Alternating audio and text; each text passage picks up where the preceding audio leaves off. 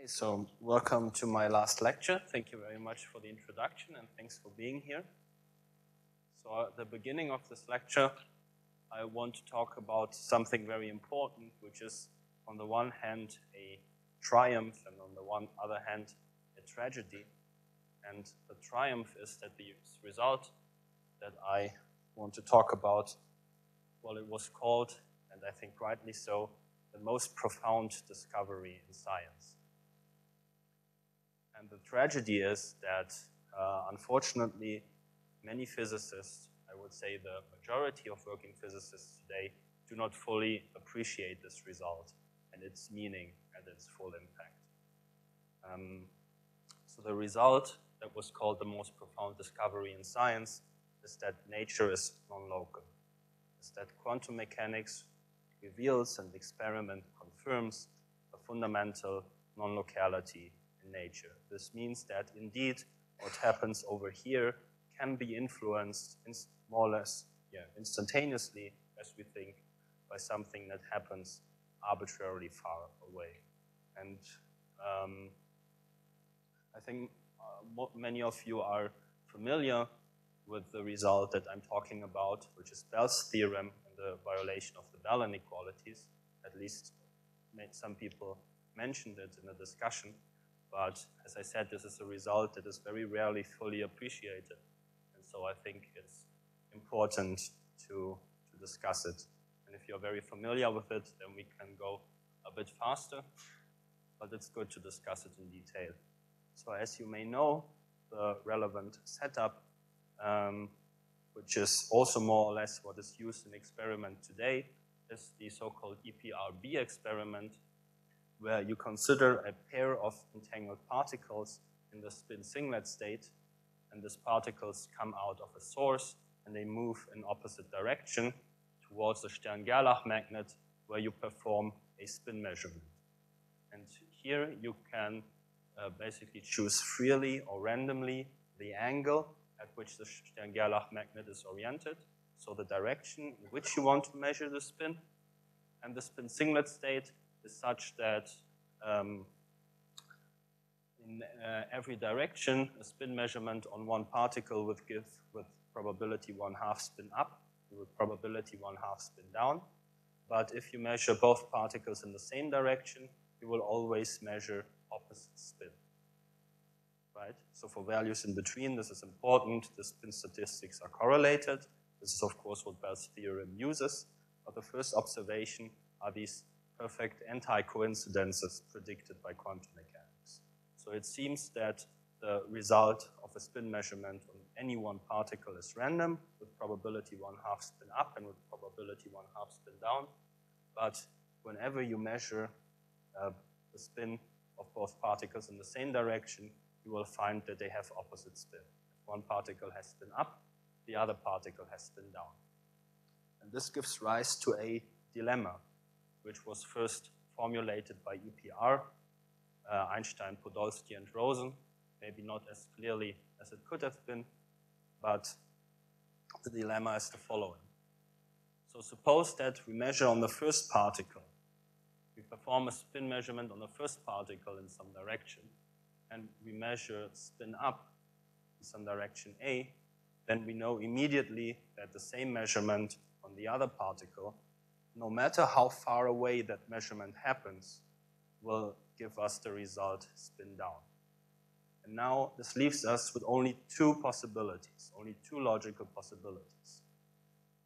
Either this fact obtained before, so actually the spin of the second particle was predetermined before, independent of the measurement on the first particle, right?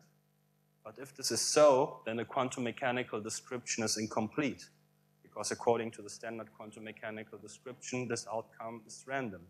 Quantum mechanics does not allow for, or at least not contain, predetermined spin values. The second possibility is that, in fact, the measurement on the first particle has made it such that the same measurement on the second particle will give the result spin down. But this means that we have non-locality. This means that the measurement on the first particle actually influence the state of the second particle, such as to determine or at least influence the measurement of its spin, of the second particle. So we have this dilemma. Either the A spin of particle 2 was determined before, independent of the measurement on particle 1.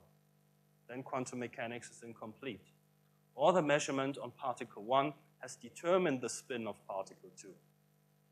Then we have an instance of non-locality, because these measurements happen to arbitrary accuracy simultaneously at the same time at basically arbitrary large distances. And you should think this through and in particular ask yourself, is there any other way? Could there be any other logical options? And I think this is not. This is the EPR dilemma. Either the spin was predetermined, so the quantum mechanical description is incomplete, or actually the measurement on the first spin has an influence on the measurement on the second spin, and we have non-locality. Yes?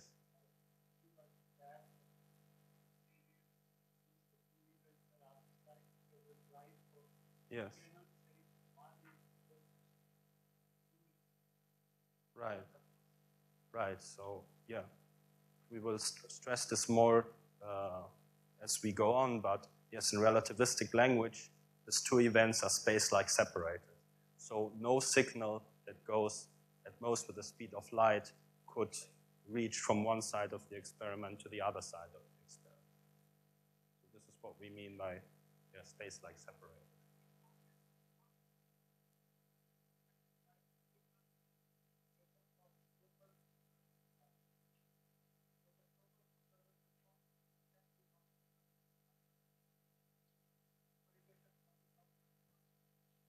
No, this is not the same. This is not the same sort of non-locality, because these conservation laws they held before. It was predetermined, so to speak. So we will show out. We will show that. We will see that, I think, when we discuss. No, it's not.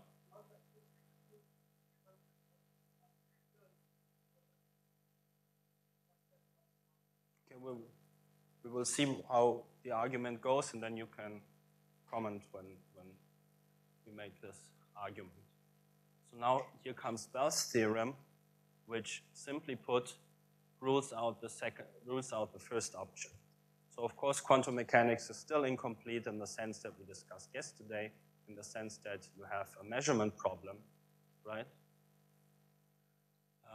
But you cannot add additional variables to the quantum mechanical descriptions that would predetermine the outcome of such spin measurements. So the statistical predictions of quantum mechanics cannot be reproduced by assuming locally predetermined spin values, also often called hidden variables. And this is a very nice, simple result, an astonishingly simple result that we can easily prove.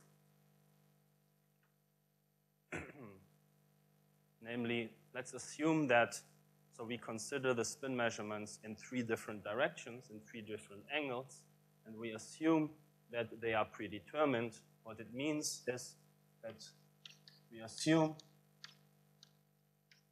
there exist random variables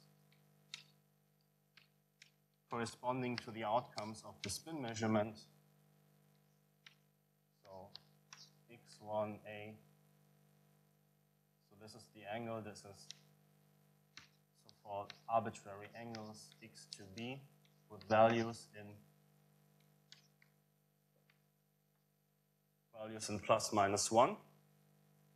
Okay, for 3 different, these are the predetermined outcomes of the spin measurement, and such that they fulfill the perfect anti-coincidences.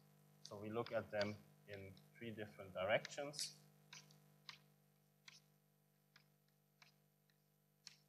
And they have to satisfy these perfect anti-coincidences. So yeah, let me write it here, minus x to c. And then we look at the probabilities of these anti-coincidences. So what is the probability that the spin of particle 1 in direction 1 is opposite to the spin of particle 2 in direction B, let's say, plus the probability that the spin of particle 1 in direction B is opposite to the spin of particle 2 in direction C, let's say, plus the remaining possibility C equals, we just sum up this probabilities, assuming that these predetermined values, these predetermined spin variables exist. But this, according to these properties, this perfect anti-correlations, is the same as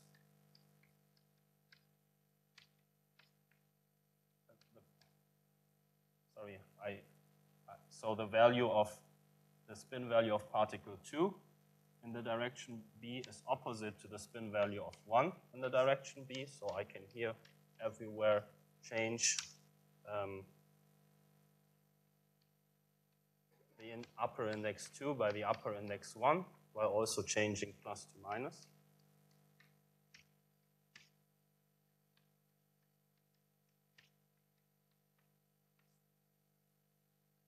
Okay, but these variables can only take one of two values, +1 or -1, corresponding to spin up or to spin down. Okay, so this is actually the Schur event. Okay, one of these possibilities, so I should make one intermediate step. This is, of course, larger or equal than B, or this is just standard probability theory.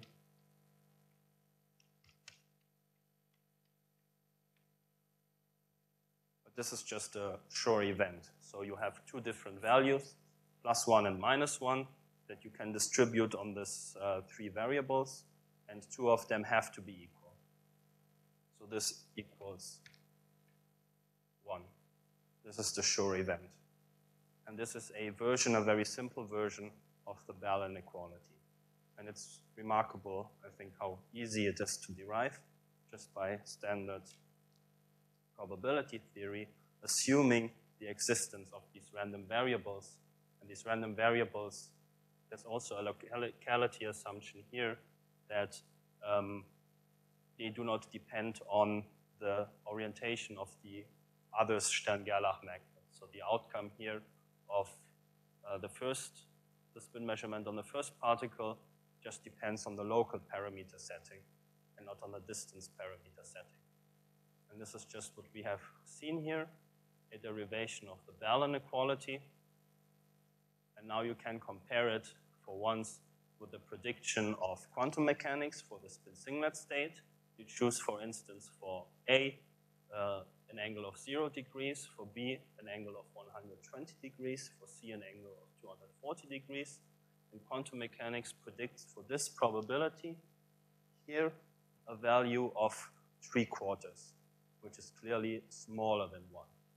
So this means that no local model can explain the correlations predicted by quantum mechanics. But quantum mechanics could be wrong, of course. So we have to do the experiment and check. And so we do the experiment, this EPR experiment, and we do check the Bell inequality. And we now have very recently a so-called loophole-free inequality, which is actually such that the measurements were taken at so large distances and with a high enough accuracy so that one can exclude any communication which goes at most with speed of light. And these experiments confirm the violation of the Bell inequality. And since they confirm the violation of the Bell inequality, or in fact a slightly more general inequality that we can discuss later, which is called the CHSH inequality, that means that no local model can account for these correlations observed in experiment. And this is why we say that nature is non-local. And there is one caveat here, is that this is why I talked about the CHSH inequality. this Bell inequality assumes these perfect spin anti-correlations. Okay, but they are of course predicted by quantum mechanics for the spin singlet state, but again, quantum mechanics could be wrong. So maybe, and of course in experiment, you cannot observe these anti-correlations 100% of the time. You observe them, I don't know, 90 or 94% of the time, depending on the experiment. So you want an argument that does not assume these perfect anti-correlations. And this is what we will do soon, if you want. So, and with this argument that does not assume these perfect anti-correlations, it really means that no local theory whatsoever can explain the statistical correlations predicted by quantum mechanics and observed in experiment.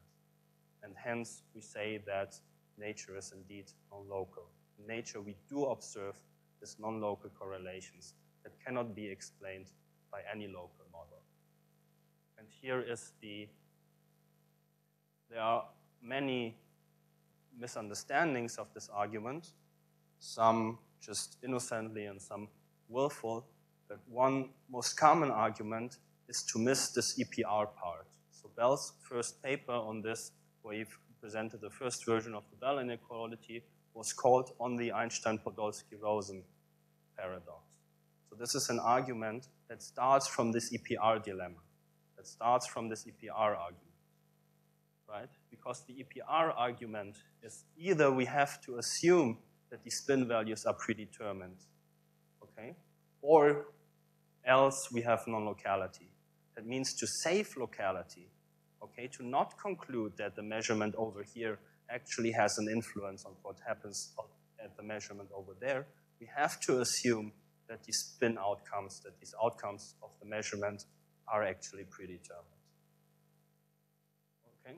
But exactly this is what Bell's theorem then shows to be impossible. So what many people take away, they understand Bell's theorem as a no hidden variables theorem. Bell's theorem tells us that we cannot introduce local hidden variables that explain the correlations predicted by quantum mechanics and observed in experiment. And this is correct. Bell's inequality, the violation of Bell's inequality actually shows that. Bell's theorem actually shows that. But it all starts from the EPR dilemma, right? If we rule out these hidden variables, that the spin outcomes are predetermined, this actually leaves us only with the second option, only with the second possibility, which is non-locality, right? So if you understand Bell's theorem just as a no hidden variables theorem, you're missing the punchline, you're missing the point of the whole exercise. The point of the whole exercise is to rule out here the first option, leaving us only with the second option, with non-locality. And here's John Bell from his famous article called Bertelmann-Sachs and the Nature of Reality. And he expresses a bit his frustration with this misunderstanding, which obviously happened already at his time.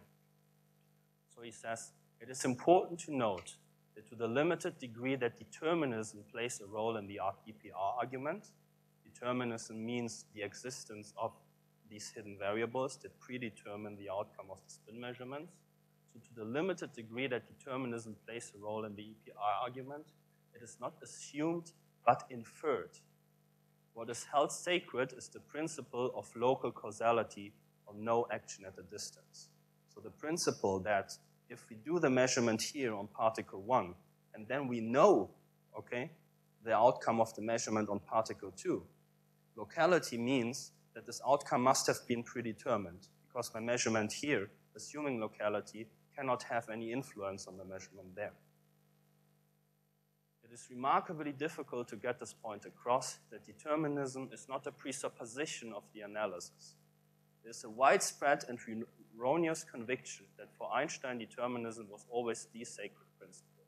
The quotability of his famous "God does not play dice" has not helped in this respect. So determinism, or in other words, the existence of hidden variables, this is not where the argument starts. The argument starts from the assumption of locality, right? From locality, you infer the existence of these hidden variables. these hidden variables are ruled out by the violation of the Bell inequality, leaving you only with one option, namely non-locality. So indeed, the outcome of the measurement over there was not predetermined before we made the measurement over here. So the measurement over here of particle A actually has an influence on what happens over there at the measurement of particle B, although these two measurement events are space-like separated. And this is what has been called the most profound discovery in science. So nature is indeed non-local.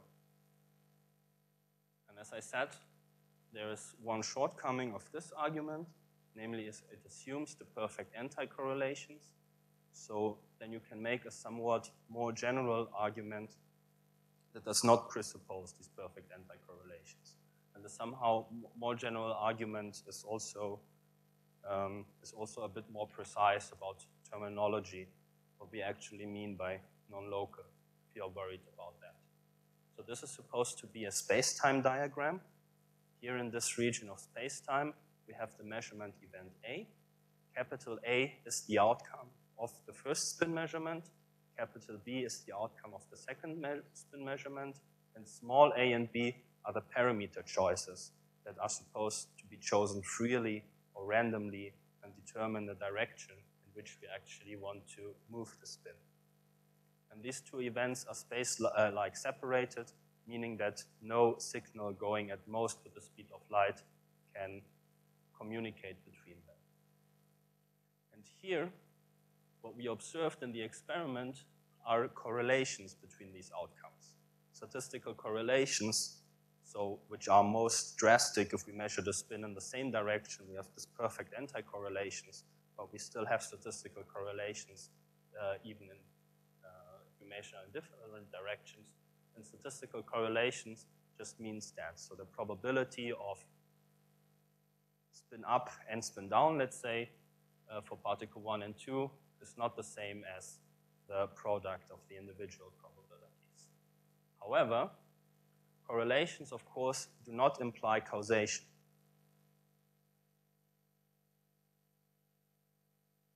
For instance, the weather in Bangalore and the weather in Mumbai are probably heavily correlated if you do a statistics over the year.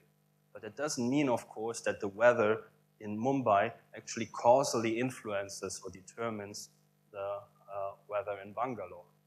You just have to control for other variables. You control, for instance, for the time of year, and you control for the geometrical region. You hold that fixed, and you control maybe for the temperature of the Pacific Ocean or for the winds coming from the ocean and so on and so forth. So you hold fixed all parameters that might locally explain the weather in Bangalore and the weather in Mumbai, right? And those parameters here, they are designated by this variable lambda.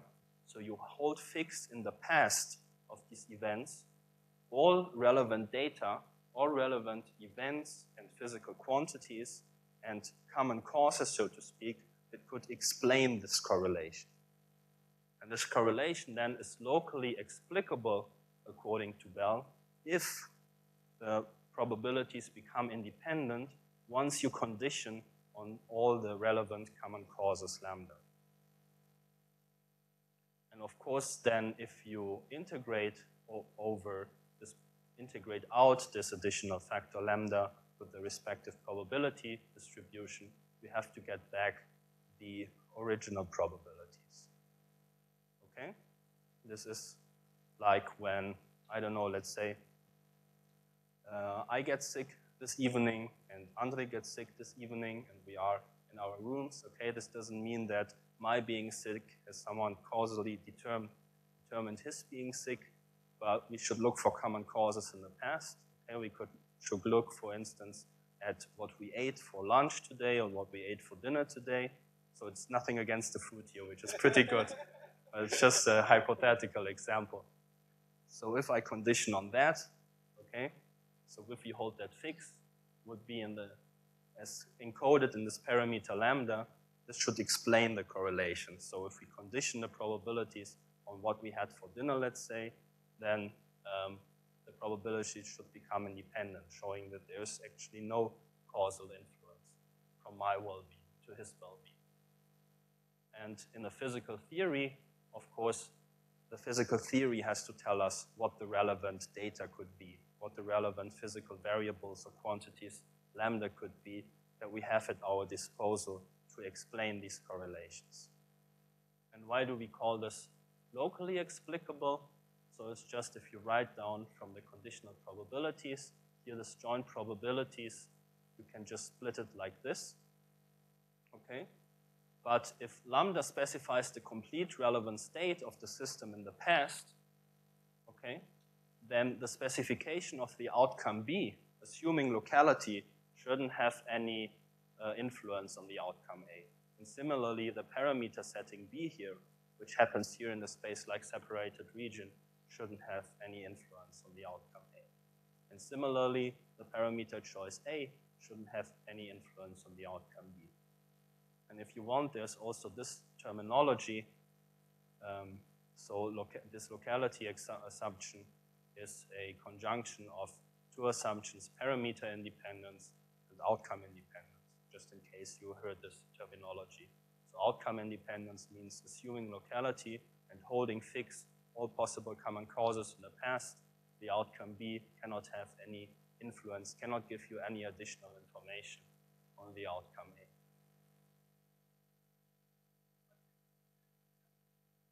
Yes, this is exactly what our theory has to tell us. So if we analyze a physical theory, then the physical theory should tell us what could be the relevant physical variables, the relevant physical quantities here in the past that could explain our relations. It could be position of particles, it could be wave function, it could be configurations of fields, it could be other types of physical events. Whatever the theory tells us could be relevant for explaining the correlations.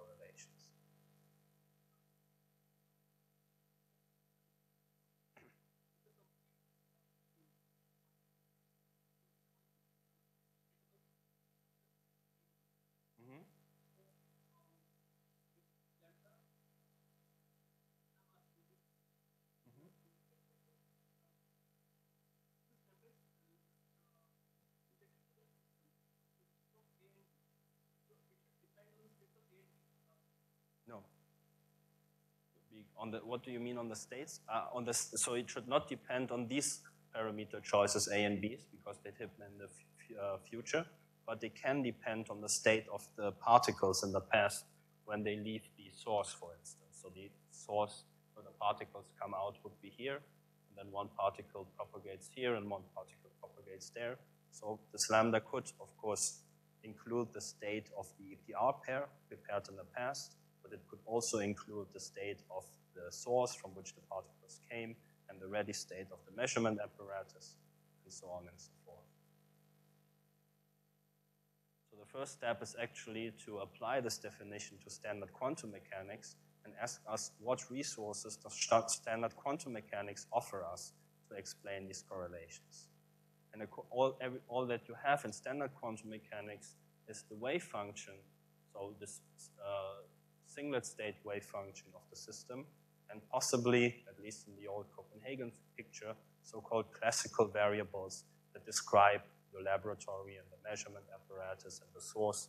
So according to the old orthodox quantum mechanics, these are supposed to be described by classical variables. So what standard quantum mechanics would offer us as relevant common causes would be this, the wave function and some classical variables, but this is not enough to provide a local explanation. So this is here a big mistake. This should be not equal. This is not equal here. So this lambda here given by quantum mechanics is not enough to give us a local explanation of the EPR correlations. You can hold here fixed the wave function and all these variables that you want. This does not make your probability split. So it does not give a local explanation in the sense of Bell. So this is one thing that is always very frustrating, that there's this huge debate for years whether standard quantum mechanics is non-local or not. And at least if you stick to non-locality in the sense of Bell, So call it Bell non-locality if you want. This is just a matter of checking a definition. Okay, you don't even need the Bell theorem or the Bell inequality or the CHSH inequality for that. You just need to check the definition. Standard quantum mechanics predicts statistical correlations between space-like separated events. It doesn't give us the resources to give a local explanation of these correlations. So, in the sense of Bell, by definition, the theory is non-local. And now the only question that arises is, can you add additional so-called hidden variables to quantum mechanics to give a local explanation, to make this theory local? And this is exactly what the Bell theorem rules out. So where are the, some slides missing. Here, sorry. It was just the wrong order. So you derive the CHSH inequality, which is a generalization of the Bell inequality, and it depends only on two assumptions. One is this locality assumptions, so assuming that you specify everything that could be relevant in the past, this probability split. And there's one and only one additional assumption, which is the no conspiracy assumption, namely the probability distribution of these parameters. Lambda, in particular of the so-called hidden variables, is independent of the parameter choices A and B. And why would we call this no conspiracy? So there are basically just two possibilities how this could be violated. Either there is some retrocausal influence from these parameters A and B to the past state of the system, which is actually a possibility that some people take seriously, but this is in this sense ruled out here by assumption. Or we have some sort of superdeterminism, which is that whatever there is in the world that determines here the relevant influences on the system also determines the parameter choices that are going to be made by the experimentalists. But this, many people argued, would be even more mind-boggling than non-locality. It would mean that, in fact, it would put into question the whole scientific method, because we couldn't really choose what kind of questions we asked to nature and experiment, because whatever determines the state of a system that we measure also determines what we measure and how we measure it in such a way as to trick us into believing that there are non-local correlations, which in fact there aren't.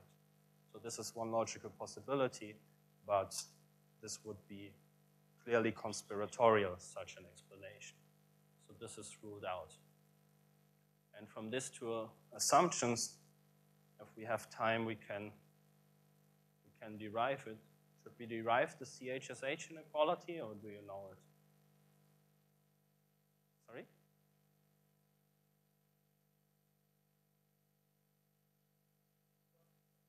Yes.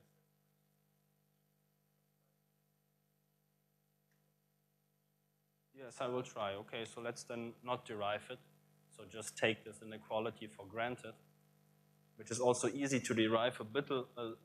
It's a few more lines than this, but also fairly easy. So from these two assumptions, we can derive this inequality, which is called the CHSH inequality. This is now about the expectation value for 4 different parameter choices, and it is this inequality that is usually tested in experiment. And from quantum mechanics, you have a maximal violation of this inequality, which is 2 square root of 2, which is obviously larger than 2. And in fact, in experiment, you confirm this violation of this CHSH inequality. Of course, very clearly so within the margin of error, ruling out any local explanation of these non-local correlations. And again, this is why we say that nature is indeed non-local, with these few caveats that we mentioned, like the non-conspiracy assumption, right? The only possibility that remains is indeed non-locality. So there are correlations in nature between space-like separated events that are observed in experiments and predicted by quantum mechanics that cannot be explained by any local non-conspiratorial theory. So this is, again, I'm repeating myself, but just because it's so important, why we say that nature is non-local. Yes?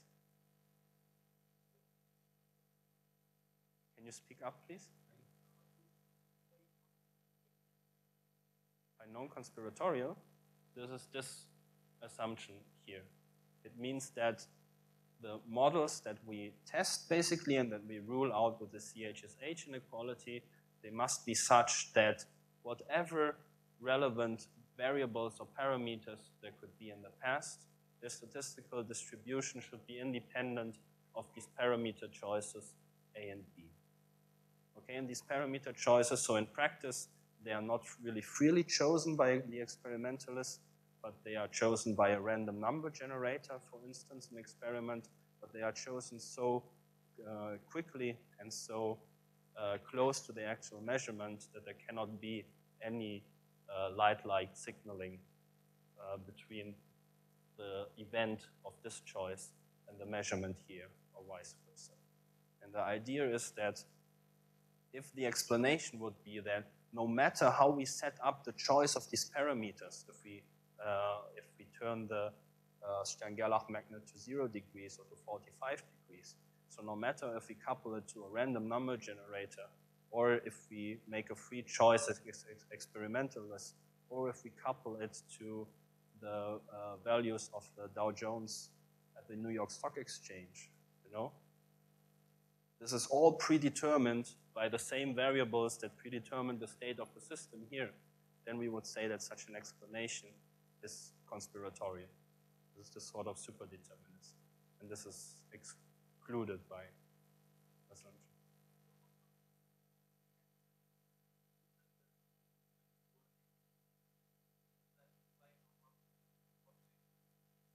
Yeah, that's a good question. So I think causation is a difficult term. It's also philosophically a difficult term.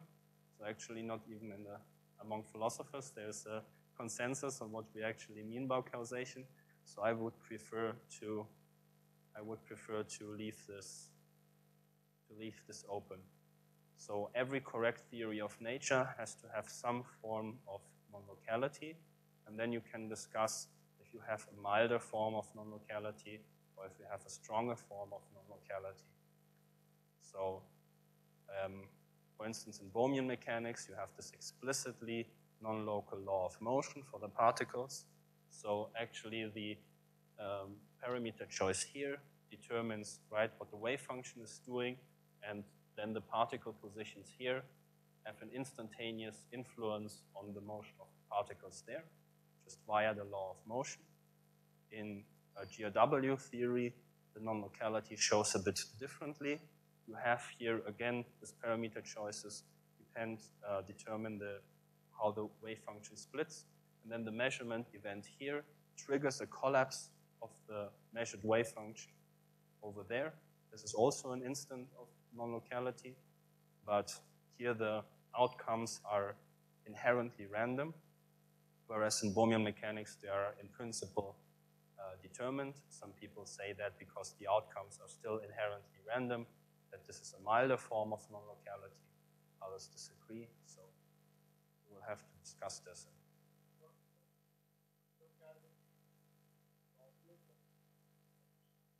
No. Yeah.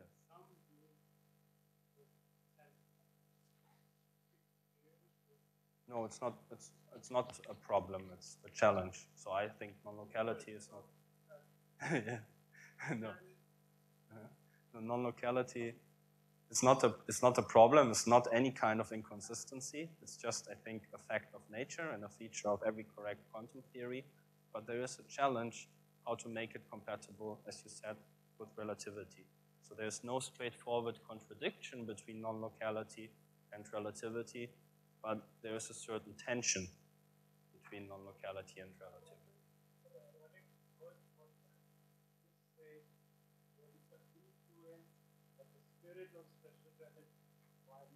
Yes.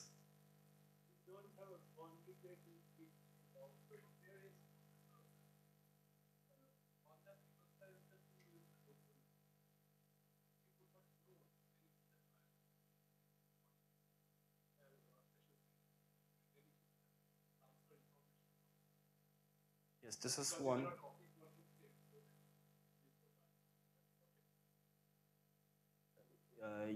Yes and no. So this is actually what I wanted to talk about here. No signaling, basically. This is the first thing that one could be afraid of, that you could use quantum non-locality for faster than light signaling.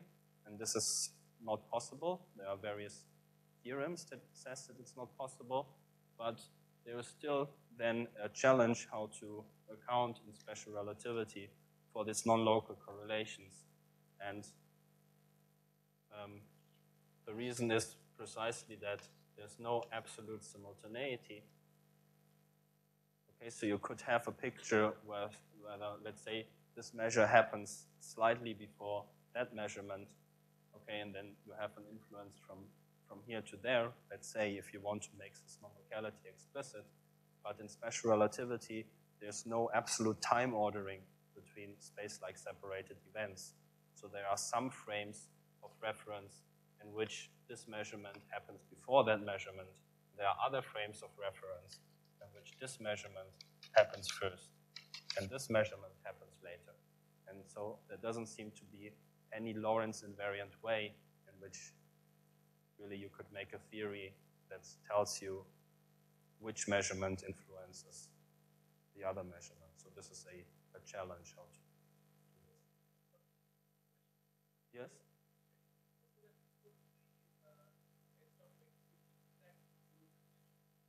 Yes. Not 100% efficient, but yeah, efficient enough. Yes, they close the detector and the locality.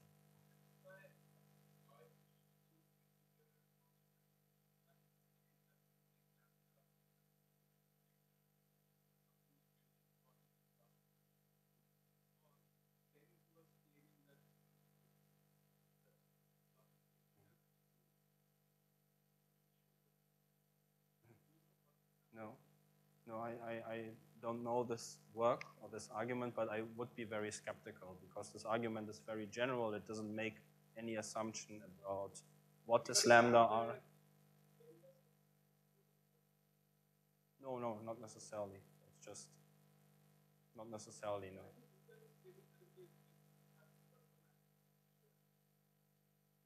So in fact, it doesn't matter for the argument what sort of objects you use to represent these events or what sort of physical variables they are. So in fact, this cannot make any difference. What some people tried is to, for instance, which is, I guess, a logical possibility, is to modify classical probability theory. So to work on different probability spaces that are not standard probability spaces. And then this proof obviously does not necessarily go through. So it might be, I don't know this work, but it might be something along that lines. But I'm sorry, I don't know this particular argument. Sorry?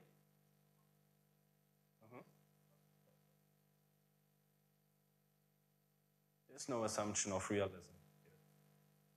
This is the point. This is what most people get wrong.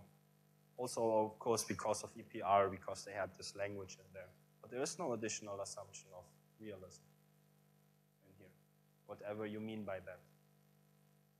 What some people mean by realism is this assumption of these additional hidden variables, which are then ruled out. But again, this is the misunderstanding that they forget the first part. You need these hidden variables to try to save locality in the first place.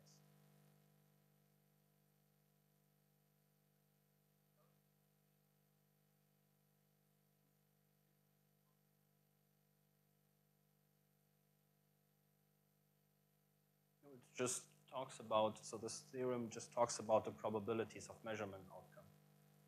I mean, this is something that you will often read or you will often hear, that there are some assumptions of realism or whatever, but it's not clear it's usually not clear what it means, and there's just no assumption like that in there. So the assumptions here are the two that I wrote here. So again, some people say that by writing down this lambda, you assume some sort of realism about whatever.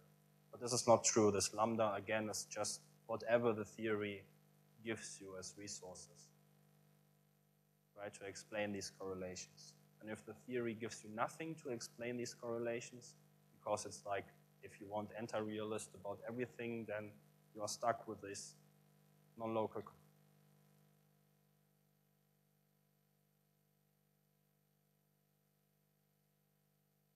It's one of these misunderstandings that I talked about. There's no reality or realism assumption in addition to those two assumptions. Yes?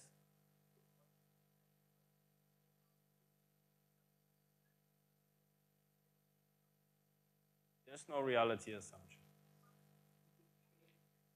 I don't know what it means.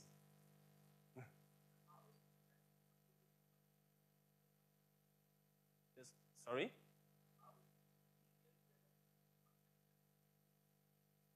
There's no reality assumption. I don't know what you mean by that.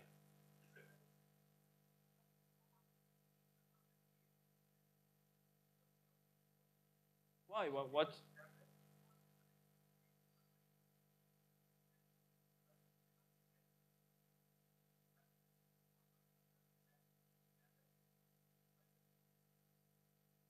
Lambda is whatever the theory postulates there could be that explains the correlation.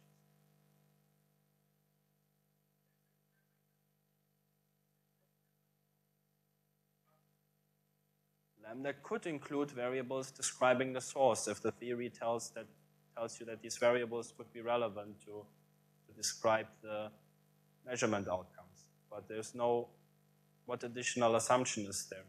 I mean, if you want to be anti-realist with respect to the source where the particles came out, then be anti-realist about that, whatever this means. But there's no additional, those are the only two assumptions, and there's nothing very philosophically deep about that. This is relatively straightforward. So, yes?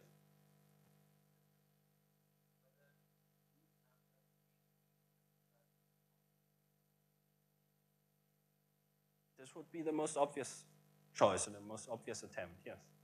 So in the most simplest case, lambda would be a hidden variables for the spin outcomes.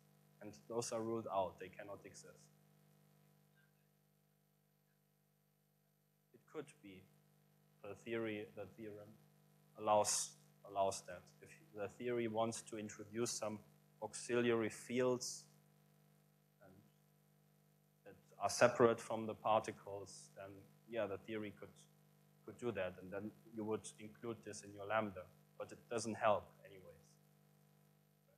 So the theorem is just more general than that. Yes?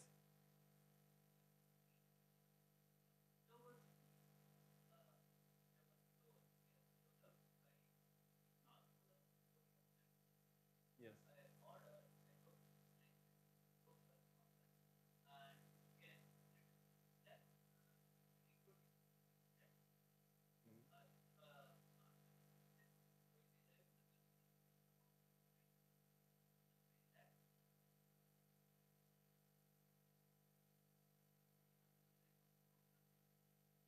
Not in detail, I don't know this in detail, but as I said, so there are people who, instead of accepting non-locality, they are going to desperate measures which are give up logic or give up classical probability theory.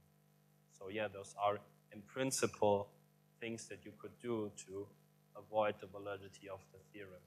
The question is then, how useful are these approaches? This is, I mean, you have to judge that.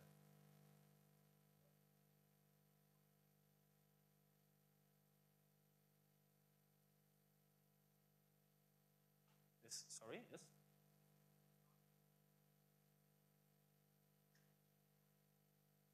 It is contextual. Why?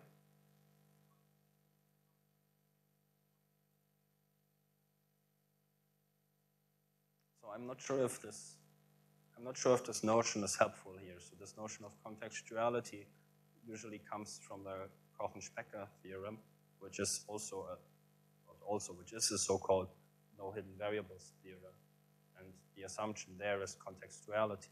And if you want to introduce so-called hidden variables that violate this theorem, those are contextual hidden variables.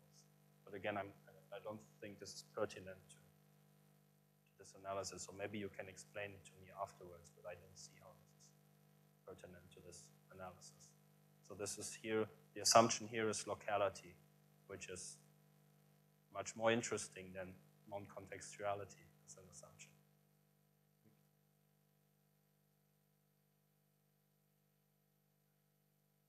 Yes, so one question that arises now is, could we use quantum non-locality for faster than light signaling? And if we could, why would it be so bad? And so there's an easy answer, which is not quite accurate, is that the theory of special relativity tells us that nothing can go faster than light, so there cannot be, for that reason, any faster than light signaling. And this is,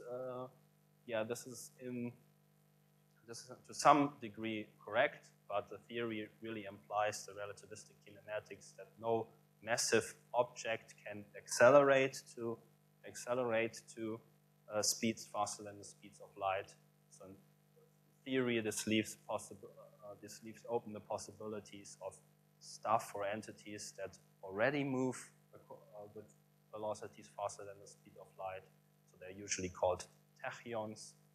So this is, of course, highly speculative, but yeah, it is a bit too simple to say that that signaling, faster than light signaling, is ruled out just because nothing can go faster than light. But there's another thing that people usually worry about, and let me tell you just one story maybe to illustrate this. So let's suppose that we are in a game show, and which here's the contestant in the finale. He has to choose one of two gates, either gate A or gate B, and behind one of these gates there's a prize, and between the other is wrong. There's no prize there. I don't know if you have such a game show on Indian television. There used to be such a game show on German television. Yes, there was with 3 gates actually. So let's suppose he picks gate A, and he opens this gate, and this is wrong. So the prize is not behind gate A, the prize is behind gate B, so he lost. However, he now made an arrangement with his accomplice, and they are trying to use quantum non-locality for faster than light signaling to cheat. So what he does is to send let's assume that it's instantaneous, an instantaneous signal to his accomplice, which is in a space rocket. And his accomplice moves in the space rocket at very high speeds, so close to the speed of light. But as we said, there's no absolute simultaneity in a special relativistic setting. So what he could do then, this accomplice in the space rocket, is he could send in his frame of reference an instantaneous signal, so to speak, if that is possible at all. But in his frame of reference, since he moves he moves very close to the speed of light in this rocket, an instantaneous signal would actually reach this guy here in his past. So what he could do is, after he opened the wrong gate A, he could signal to his friend here in the spaceship and tell him the correct gate is B. Then the friend in the spaceship could send another rocket, could send another message, which reaches this guy here in the past, telling him that the correct gate is B, and then this guy, when he is in the game show, opens gate B instead of gate A. And the problem of the story is, of course, not just that it is cheating, but that it is logically inconsistent, right? This would be a causal paradox, so to speak. It is not possible that he first opens gate A, then you do this scheme of non-local signaling, he gets a message in the past, and the message tells him actually to open gate B, and then he opens gate B, right? And then when he opens gate B, he actually never signals to this other guy, and so on and so forth. So this would be a causal paradox. So this is one of the things that people are worried about. And let's assume, right, right, right. The argument, sorry, you just give the argument why they can't do it. Of course, they can't do it for the reason that you already mentioned. This is perfectly correct, but we have to make sure or understand why this is not possible. So here's a worry that how you might think that it could be possible, which it actually isn't. So let's suppose that they agree on the following communication protocol. So they both prepare many entangled particles in the spin singlet state. So the magnet of B, let's say is the guy in the rocket ship, is always oriented in the Z direction. So in the default position, the Stern-Gerlach magnet of A, let's say this is the guy in the game show, is oriented in the X direction. And in this position, of course, A and B will measure spin up and spin down with probability 1/2. But now suppose that these guys are actually Bohmians, so they believe in Bohmian mechanics. So they believe that the outcome of the spin measurement is actually determined, and you could know in principle the outcome, or no, you could, yeah, suppose, absurdly, which you can, that you could know the exact Bohmian position of the particles, and he would know then if his measurement would reveal spin up or spin down. Then he could make the following decision: to send a signal, he turns his Stern-Gerlach magnet into the Z direction if and only if he knows that he will measure spin up. Okay? And that will increase the probability that B measures spin down from 1/2 to 3/4. Okay, and then by making a series of measurements, B could determine that R actually flipped his magnet and send it the signal. And of course, if you think about this signaling or non-signaling just as 0 or 1, you could encode any message you want in just bits of 0 or 1, and in principle send any message you want. Okay, so this might be the concern that you have. But of course, this is impossible because we proved today that R cannot know the exact position of the Bohmian particles if you believe that they exist. In fact, he cannot, not that only that he cannot know the exact positions, he cannot have more knowledge of the position than given by the psi-square distribution. This is what we call the theorem of absolute uncertainty. Okay, so he cannot use any knowledge of the initial state of the system to predict the outcome of his spin measurement better than via the usual quantum probabilities. And of course, the usual quantum probabilities, they have this feature, okay? Since he doesn't know and cannot control this, the outcome of his spin experiment, no matter what he chooses as a parameter A, okay, if you sum up here all probabilities, either he gets spin up or he gets spin down. If you sum this up, then you will see that the probability for any outcome B is independent of the measure of the parameter choice A. So exactly, in fact, what you said. Because he cannot know the outcome of his spin measurement, it is completely random. So according to collapse models in a GRW theory, they would even be intrinsically random. So he couldn't even, hypothetically, there's nothing that he could know to predict the outcomes of his spin experiment. But this is the reason that, well, the outcome of his spin measurement is random. So you cannot do anything else than just average over these outcomes. But averaging over these outcomes cancels out any form of non-local correlation. So here the statistics of B do no longer depend on the parameter choice A if you average over all possible outcomes A. And this is therefore sometimes called the no signaling condition. And the no signaling condition, well, is a theorem in quantum mechanics, and it's also a theorem in Bohmian mechanics. And then if you assume, so in quantum equilibrium, and this is the reason why you cannot exploit quantum non-locality to send non-local to send faster than light signals. And in fact, just a side remark, a slightly stronger condition than no signaling is what is sometimes called local commutativity. So the operators, or the positive operator value measured, the POVM that we discussed this morning associated to the measurements, if these measurements happen in space-like separated regions of space, they must commute. Okay? And this is easy to see in principle, morally, why they must commute. If the operators associated to two measurements do not commute, then the statistics depend on the order, on the sequence in which you perform the experiments. Okay? If the associated operators do not commute, then it matters if you make first the measurement A and then the measurement B, or first the measurement B and then the measurement A.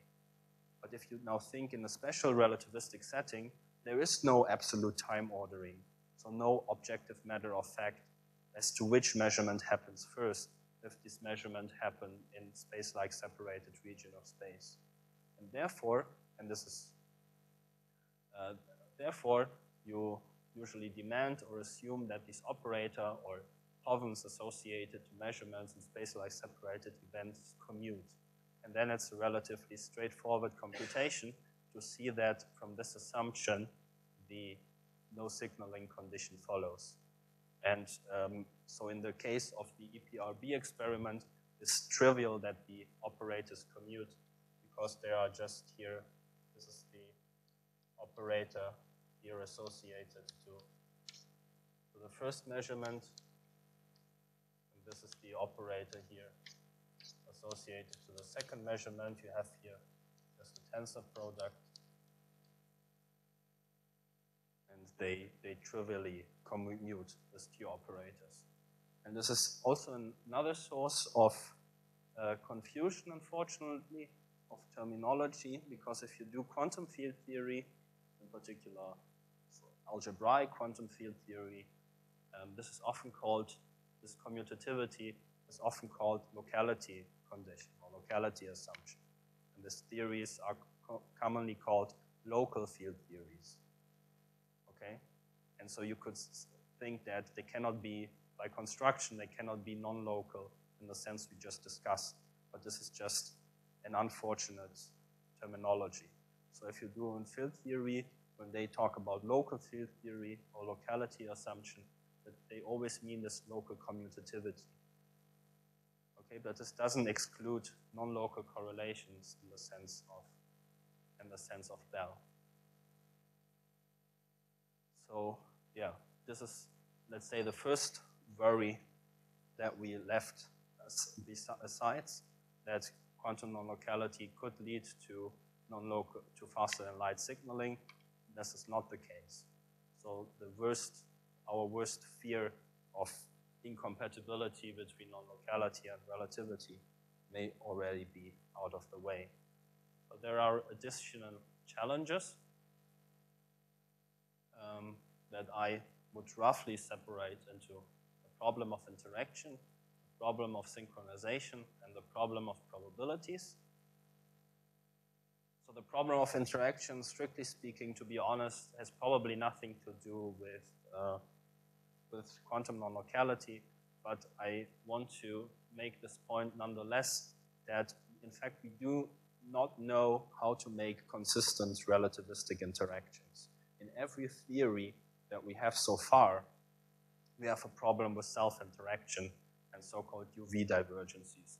So this is just the lowest order self-energy diagram in QED, which leads to UV divergences, but you already have this problem in classical electrodynamics.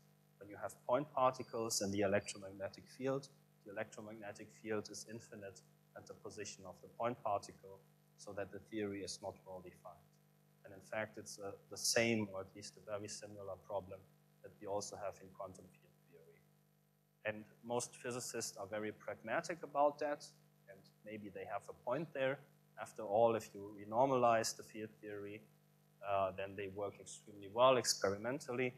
but I personally am very unsatisfied with these situations. And I like to show you two quotes of people who are also unsatisfied with this situation. One is Richard Feynman, who said, "I don't think we have a completely satisfactory relativistic quantum mechanical model, even one that doesn't agree with nature, but at least agrees with the logic that the sum of probability of all alternatives has to be 100%. Therefore, I think that the renormalization theory is simply a way to sweep the difficulties of the divergences of electrodynamics under the rug. I am, of course, not sure of that." And the greatest thing is that this quote is actually from his Nobel speech. So he just got awarded the Nobel Prize for his contributions to quantum electrodynamics, and he goes on stage in front of the Academy and says that, well, to be honest, I do not believe that we have a satisfying theory of quantum electrodynamics. And here's Dirac, who in fact was the one who first came up with the renormalization scheme. When he treated the classical electron, basically he invented this procedure of mass renormalization. And also, he says, most physicists are very satisfied with the situation. They say quantum electrodynamics is a good theory, and we do not have to worry about it anymore. I must say that I'm very dissatisfied with the situation, because the so-called good theory does involve neglecting infinities which appear in its equations, neglecting them in an arbitrary way. This is just not sensible mathematics. Sensible mathematics involves neglecting a quantity when it turns out to be small, not neglecting it just because it is infinitely great and you do not want it. Okay, so when I talk to particle physicists and I tell them there's a problem with field theory and with UV divergence, we usually get in a huge fight, because of course there's some story that you can tell. Renormalization theory is maybe not arbitrary in the sense that Dirac says here, and there is of course a story that you know that the theory is supposed to break down at certain scales and you do a cutoff and so on and so forth. But I still just wanted to use this opportunity to give you just food for thought that maybe there is something fundamentally problematic about that. There's another problem which I call the problem of synchronization, and this has to do with this fact that we already observed. Yes.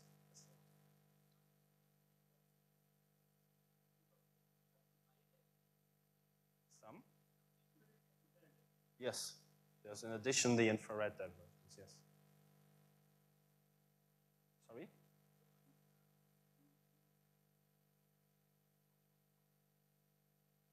Yes, I think it's a problem, but I don't know, people tell me that they know in principle how to deal with the infrared divergence, but I'm not sure if this is true. But in some sense, so the UV divergence I understand better, because this is actually this is more or less the same divergence as you have classically for the self-interaction problem. But I couldn't give you a competent comment on what the current state is of getting rid of UV divergence and infrared divergence. But I feel like, I think the feeling in the quantum field theory community is that, yes, we know that our current best theories are not UV complete, that you need, in any case, a UV cutoff, but that the IR divergence is something you can, in principle, get rid of. I think this is the general feeling. So what I call this problem of synchronization is that which I tried to measure before. So here we have the situation. This is a bit of another diagram, but assuming locality, it would mean, of course, that if you specify everything that is relevant in this region, what happens over here in this light cone basically should have no additional influence on this outcome here. But this is violated for entangled system for quantum correlations. However, if you are in special relativistic spacetime, there's no absolute time ordering between space-like separated events. So there are some Lorentz frames, some frames of reference in which the measurement B happens before the measurement A. And there are other frames of reference in which the measurement A happens before the measurement of B. And if you take Lorentz invariance seriously, then special relativity tells us that these two descriptions, these two frames, are completely equivalent. physically, but none of them should be physically preferred. So it's difficult if you do a model how to explain these correlations, right? How to say that one measurement influences the other or the other way around. There doesn't seem to be a Lorentz invariant way to make this precise. So if you assume, in other words, or to put it the other way around, so let's assume that here you have a theory that predicts the outcome B. If you describe it in this frame of reference, okay, in which the measurement A and the parameter choice small a are in the future, then this outcome B cannot depend on this parameter choice A, this outcome A, because in this frame, this hasn't happened yet. This is in the future, so to speak. If you make the prediction in the other frame, then it would seem that this measurement here, whatever determines this measurement here, must be independent of what happens over there, because in this frame, this happens in the future, right? So it cannot have any influence on what happens over here. But this both cannot be true at the same time, because if that is true at the same time, if you have a theory that predicts the outcome A, or at least the statistics for the outcome A, independent of this parameter choice and outcome B, and the same theory that predicts the outcome B independent of the outcome and parameter choice A, then this would reduce to a local model. And it's precisely these local models that are ruled out by the violation of the CHSH inequality, respectively the experiments that predict this violation. Yes, I will. There's a question. Excuse me?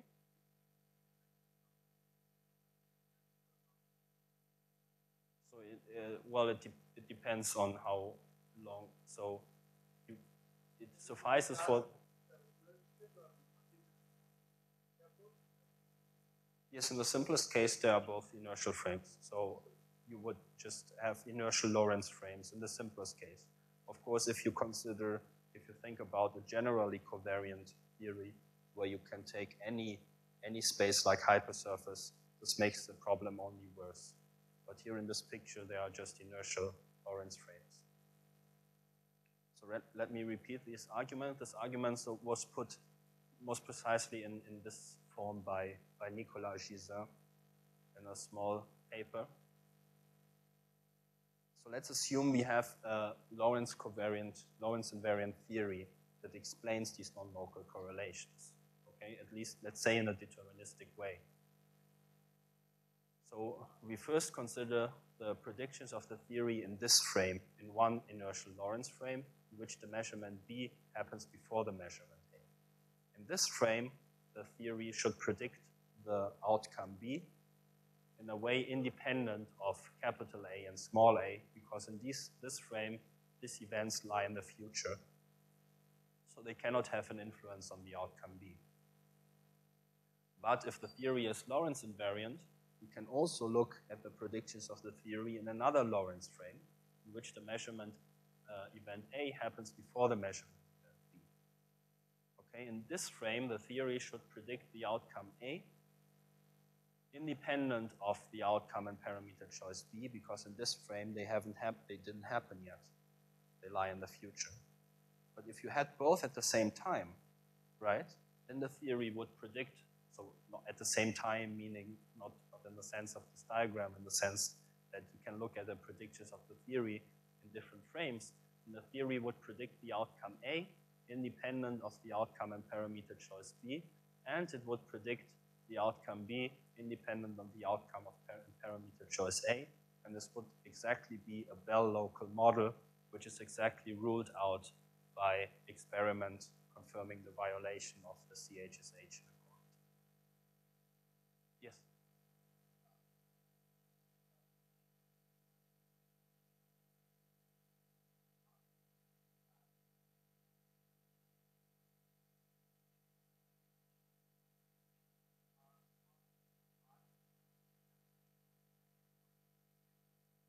Yes.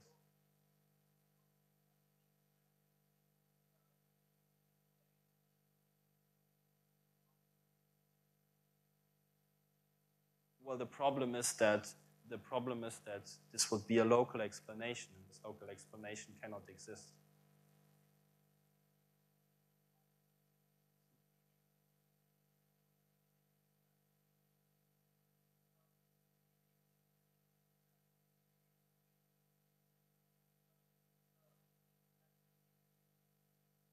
Yes. But together they would amount to a local model. This theory together. So the argument is that the Lorentz covariant explanation of the correlations would be a Bell local explanation of the correlations. And this is ruled out by the violation of the CHSH inequality. So there's no logical contradiction here. You're right, there's no logical contradiction here. But in this frame, if you look at the theory in this frame, it predicts the outcome B independent of this data here. If you look at the theory in this frame, it predicts the outcome here independent of the data there, right?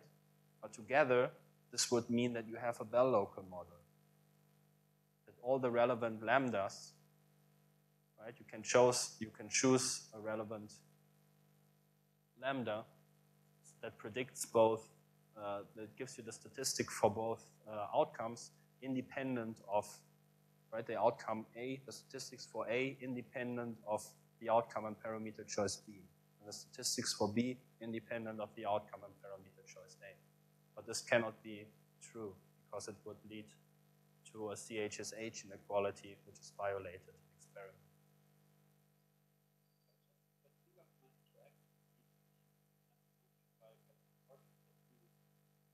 Mm-hmm.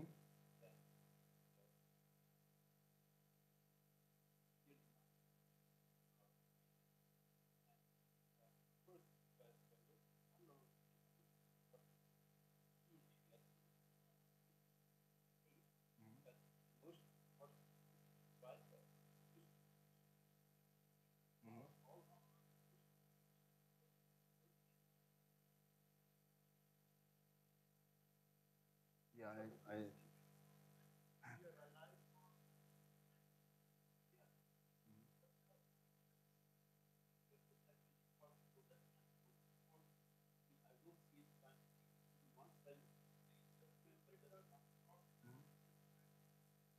no, I did assume, so this is indeed an assumption that, this is indeed an assumption that one can deny. So one of the possible solutions is that to assume that it is possible that in some frames the future influences the past, which would be what it looks like in this example. This is a possibility. I should also say, but this is not this argument, there's a different argument also by Gisin, which says that if you assume a maximal velocity v, which is greater than c, this leads in a different setup to signaling. So basically, this is ruled out as well if you assume non-signaling. So indeed, quantum locality seems to mean indeed a form of instantaneous influence, not even a form of, so to speak, tachyonic influence. But this is just a side remark. There's a different argument there. But indeed, it would seem that here the possible solutions are maybe not all frames or Lorentz frames are equal. Maybe there is, in fact, a preferred foliation of space-time. Okay, this would mean to give up the perfect Lorentz symmetry. So to assume basically that either the formulation of in this frame or the formulation in this frame, let's say, is fundamental, is correct. So you would want then to keep phenomenologically Lorentz invariance so that you cannot detect the preferred foliation of space-time, but there might still be fundamentally in the laws of nature a preferred foliation of space-time. The second possibility would be some sort of retrocausality, which is actually something that I'm somewhat sympathetic to. Recall that I made the argument that in one frame of reference, the measurement B happens after the measurement A, so what happens at B cannot have any influence at A, right? Here I assumed in some sense a causal error of time, so I assumed that in any frame, the future cannot influence the past. And this assumption might well be wrong. There might actually be some sort of backwards in time influences. Yes.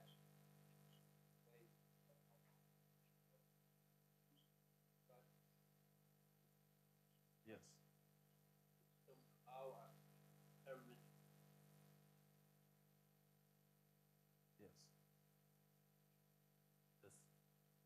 This is more natural.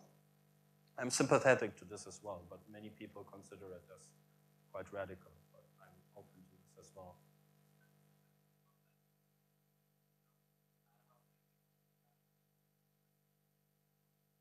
There would be a worry, yes, and that you will have somehow to rule out. But you see that with this example, instantaneous influences do not necessarily allow you to do faster than light signaling. So your hope is that to show that if you have a well-defined theory with retrocausal influences, then you can somehow show that you cannot use this for faster than light signaling or for other sort of causal paradoxes. But this would have to come out of an analysis of the theory. Maybe there are some thermodynamic arguments or something like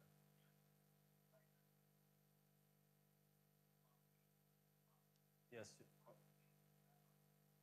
that's a valid point, yeah. Maybe retrocausality is not a good, I should say maybe advanced action or backwards influence, or yeah, maybe retrocausality is too strong a word.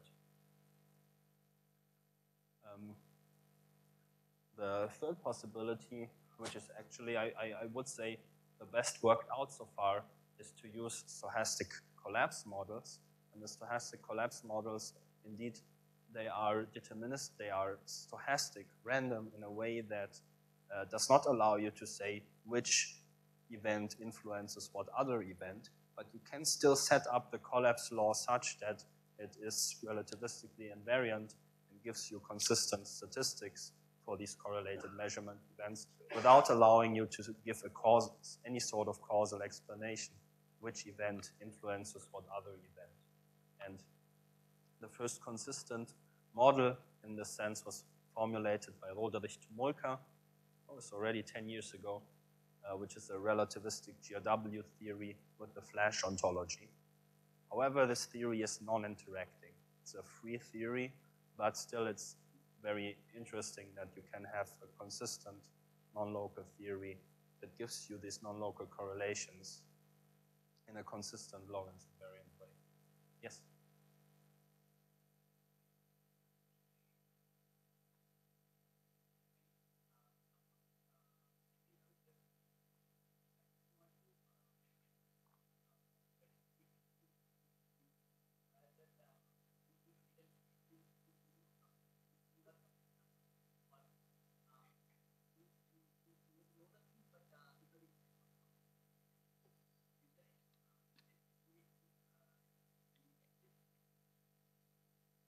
It's difficult to say in general. So you see, for instance, that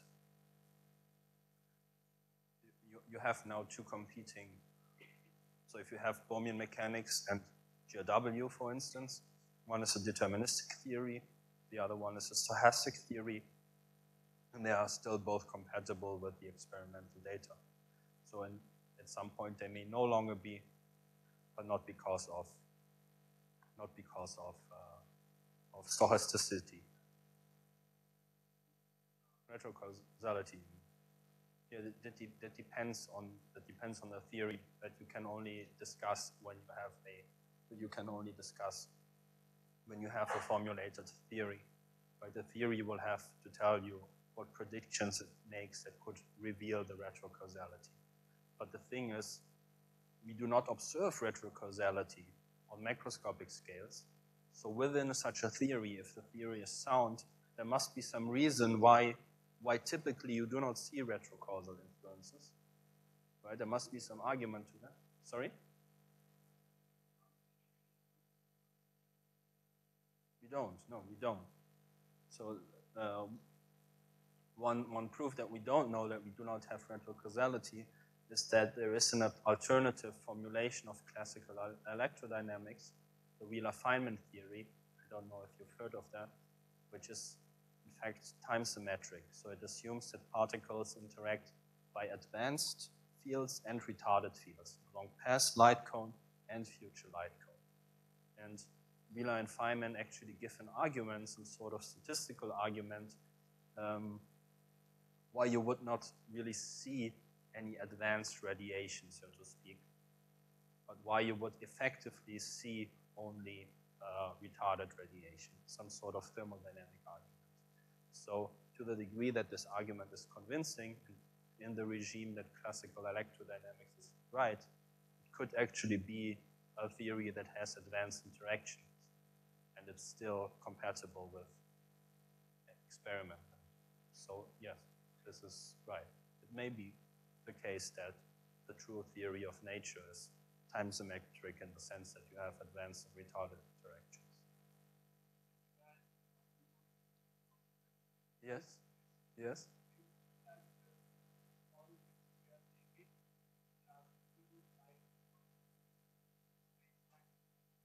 Yes, yes.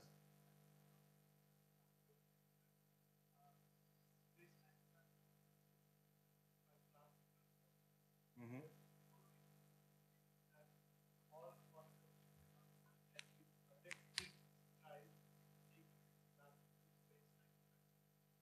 Mm-hmm.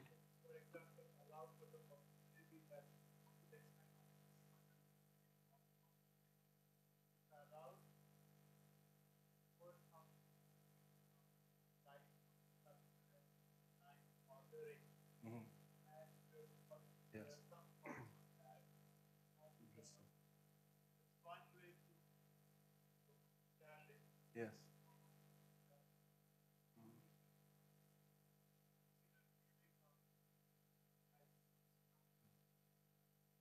Okay, that's interesting. Yeah. I think Andre commented a bit on this on last talk. So if non-locality could be a motivation for quantum gravity, I guess this is an interesting project. Yeah, right.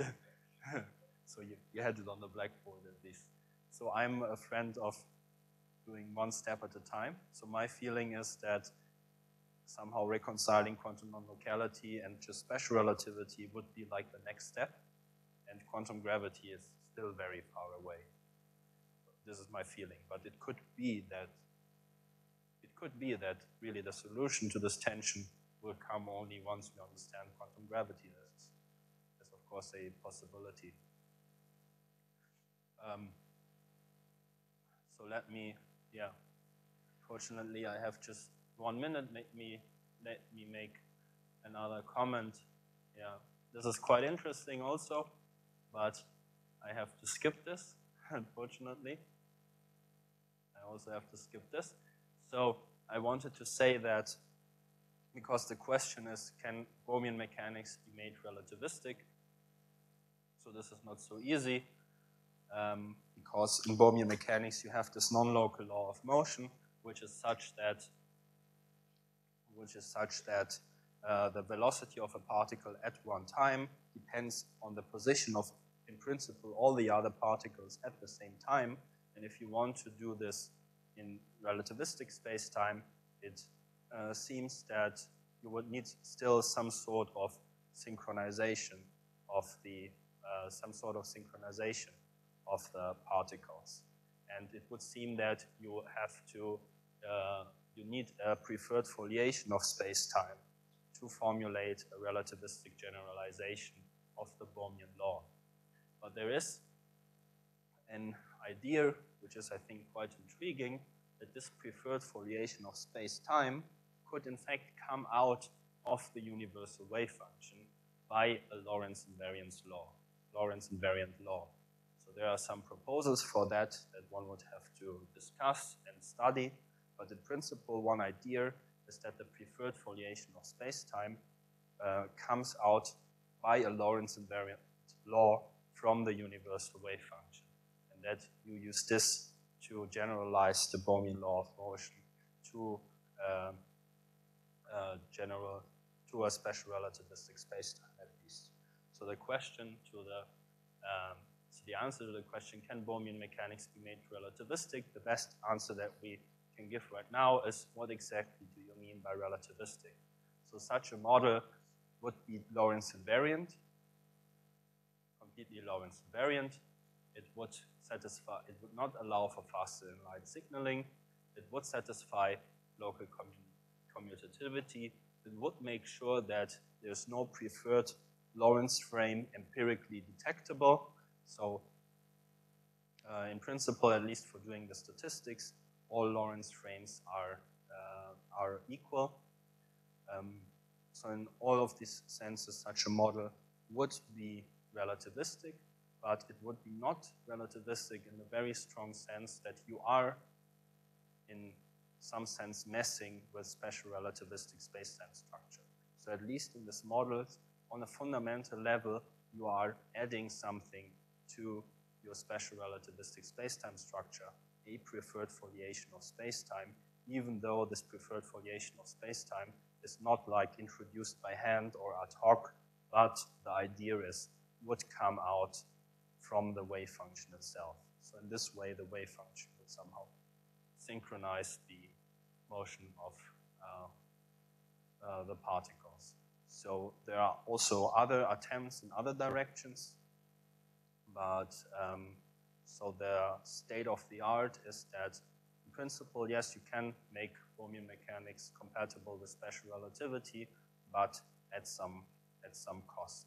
That you're adding, although in a weak sense, some sort of extra structure to special relativistic spacetime to generalize the Bohmian law of motion to a special relativistic spacetime.